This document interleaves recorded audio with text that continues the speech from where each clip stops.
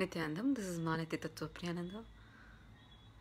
The topic that I have put, what happened to the minor kids of Nithyananda Ashram? Because this is this was a shocking thing that when I heard, I was really shocked. I felt like, oh my God, I had to seriously share this to the people, to seriously tell what is the real thing to the people. So in a recent interview where my father had shared a very, very shocking and a blatant lie. So I was like really shocked that I could never even fathom my dad would talk like that about this. So this is why I decided, okay, let me share it with all the people. So my dad had told in an interview where I think it's VikatanTv. So he had shared telling that, oh, do you know the minor kids, very small kids, especially girls, go to Nithyananda's room at night, and I was shocked. I was like, oh my God, I cannot even imagine a person can stoop so low to utter such blatant lies. And I couldn't even imagine that my father was doing that. Let me tell you the fact, what actually it is. First thing, those who were in the ashram, and especially if you were part of the Gurukul, you know how minors are not even allowed to be in a place with Swamiji without their parent being there or without their mentor being there. This is something that all of us very clearly, even for power manifestation, like Swamiji has conducted so many courtyard sessions, right? So even during this power manifestation, we never get to be with Swamiji alone if there is no mentor or anything. We never get to be like that and talk to all the minor kids especially. And this was because like at that time itself, there was a lot of harassment from CWC, the Child Welfare Committee, in the name of coming and actually protecting people, protecting the kids. They used to like really abuse, trying to like ask, what kind of questions they used to ask us. They used to ask, like even when I was a minor back then, I think it was in 2014 or 2015, the Child Welfare Committee came and asked me, oh, don't you miss? I was like, no, I don't miss my old life and I'm happy about this life.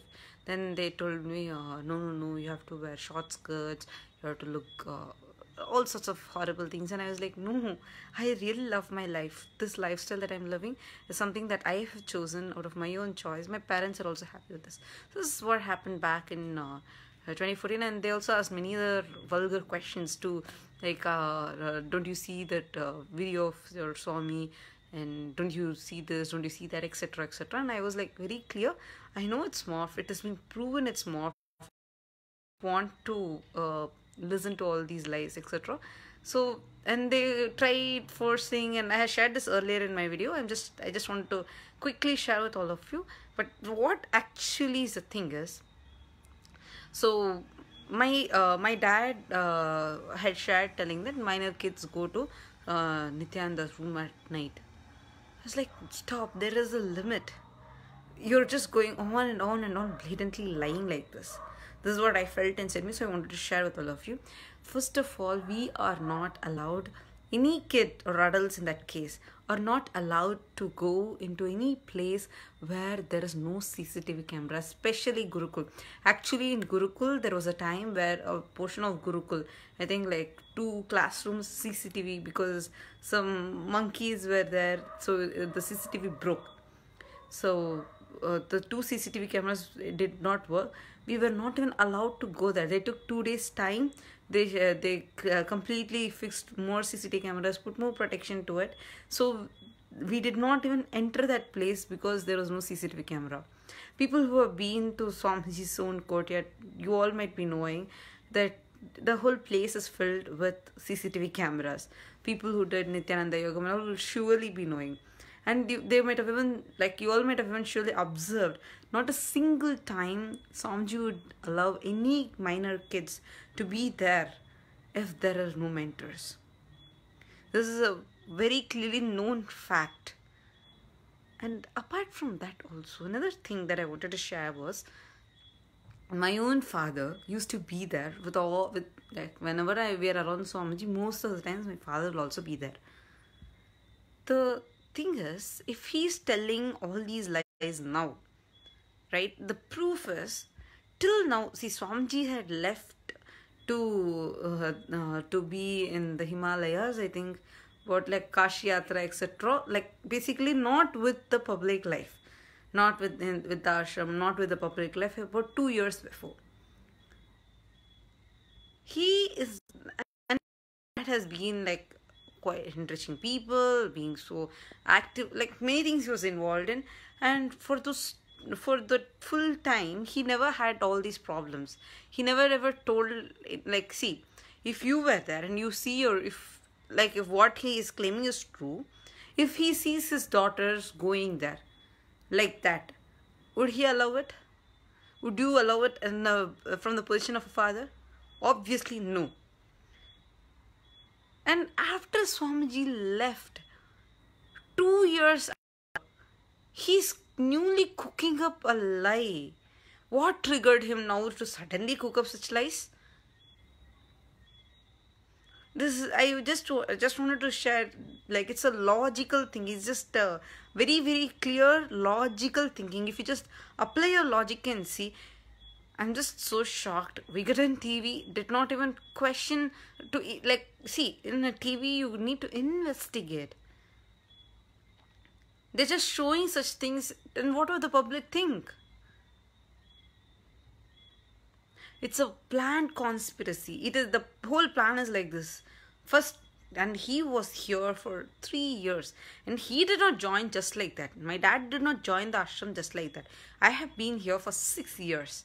Of course, now I have disassociated. I'm telling, like, before all this problem starting, I have been here for 6 years. My dad had only joined after analyzing everything, and it took about 2 years or 3 years. Only after full analysis and like coming and doing Nithyananda Yogam, etc., he even joined the ashram. He's telling lies like, kids are woken up at 2 a.m. and made to dance. God, for whom? Who wakes up at 2 a.m. to dance? Isn't there a limit? Kids are made to put heavy makeup. Kids are made to go dance at 2 a.m. There is a limit to lie, please. They go on and on and on, building up, thinking to question him. Okay, if he used to see, what he's claiming is a complete, if he was seeing all that, why he did not stop? He was also there very much in the Adinam. And Swamiji hasn't even been in the Adinam for the past 2 years. Swamiji was in Kashi Yatra, like many different things. Swamiji was in a separate pilgrimage. He was not even available to the public. And my dad knows that very well. So how come at that time and all, like, if something is happening, you immediately ask.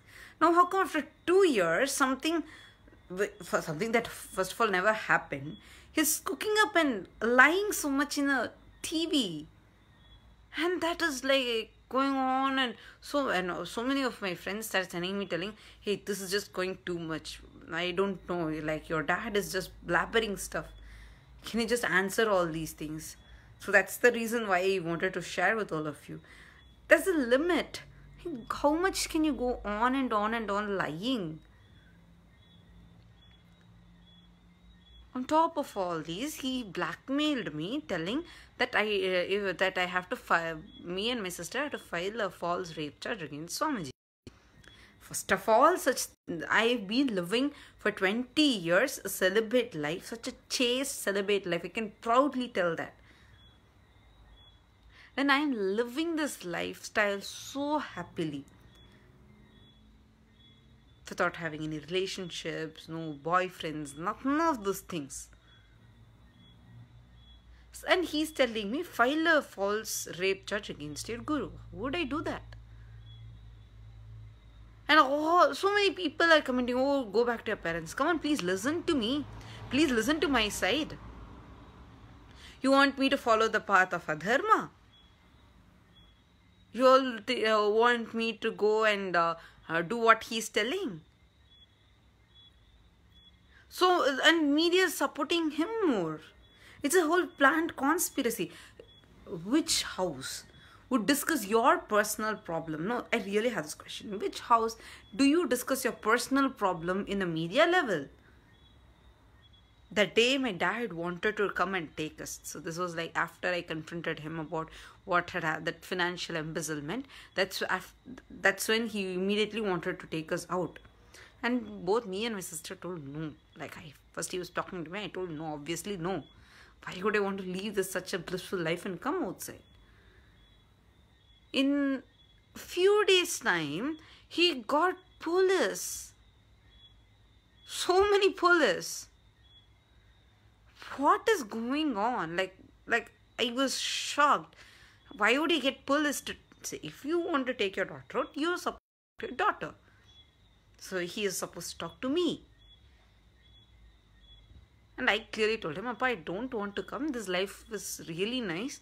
Why you want to go outside? Do you want to solve this? See, you were involved in financial embezzlement. Solve it. Let's discuss and close it. Do you all see? There's no need for me to fight my own dad back like this. But because the problem is very serious, so many were asking, why don't you come back to India? Come on, why would I come back? There is no protection the police is giving. I have asked the protection request that I had asked. Even I saw Sun News channel had also projected. I was very happy actually seeing that, okay, my news was not even twisted. It was just projected as it is. And they are going on and on, twisting things. Like the police is telling no protection will be given to you.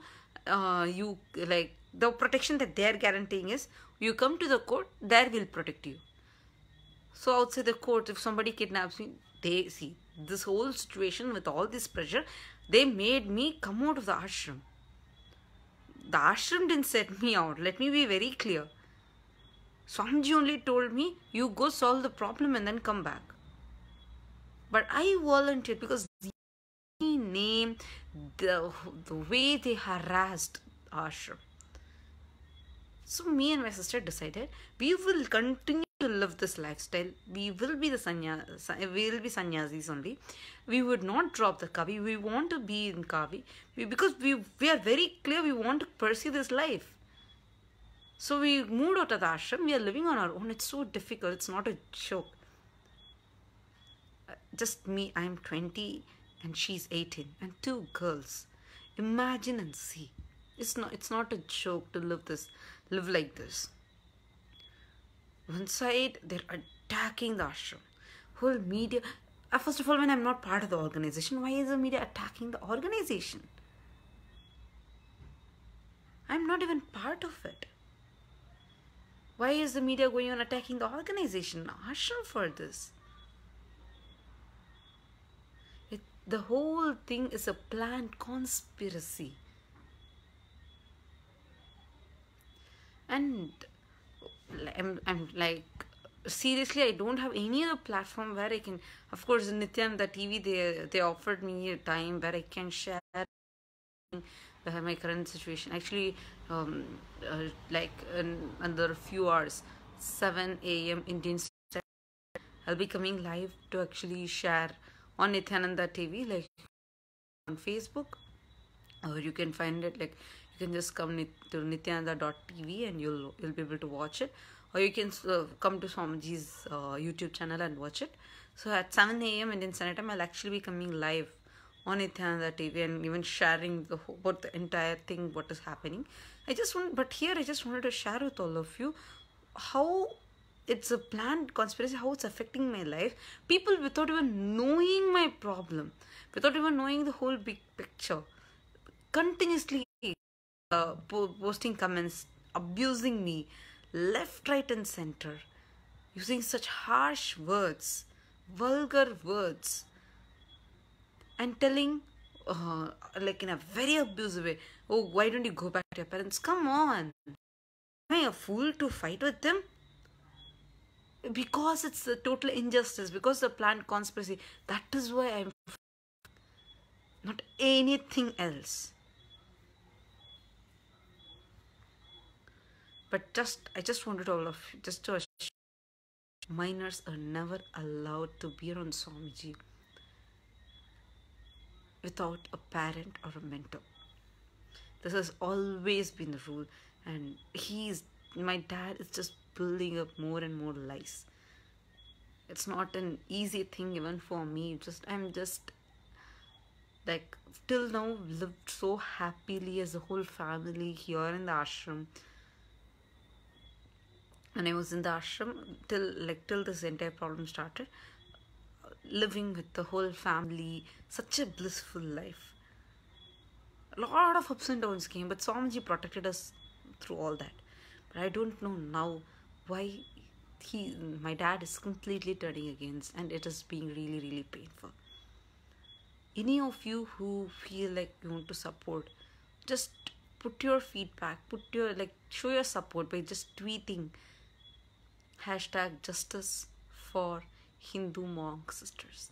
Thank you, Nithyananda.